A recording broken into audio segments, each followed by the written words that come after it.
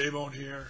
So yeah, I was at Walgreens earlier today picking up some stuff, and I usually go over there because they usually have like one or two figures sitting around.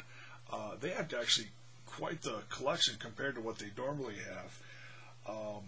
So yeah, I had to pick up this one because, well, he's not in the WWE anymore, so it becomes quite the collector's item then.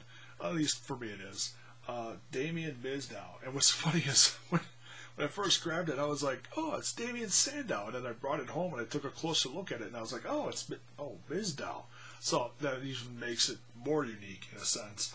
And then and looking at the back here to show, who else is in the line. You got Lesnar, The Rock, Triple H, AJ Lee. How long has AJ Lee been gone?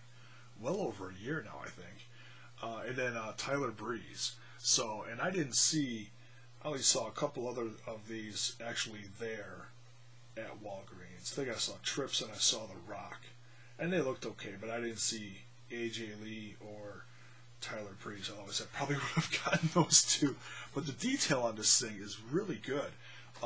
It's got the upside down M, just like the Miz used to wear. And it also says awesome on the boots. So yeah, pretty cool. Had to get this one.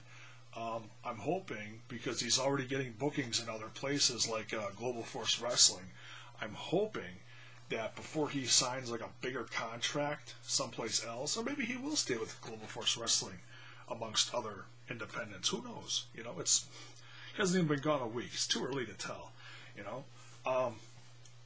But my hopes, honestly, is that David Hero, if you're watching this, bring him to Milwaukee. Yeah, so then I could maybe get it signed then. That'd be pretty cool. So, for Great Lakes Championship Wrestling, David Hero is also in the talks of bringing Tommy Dreamer's House of Hardcore. So maybe he'll be included in that too later on this year. So yeah, that's it for this one. Had to get that. It's going to go up on the wall, probably in that last spot down there.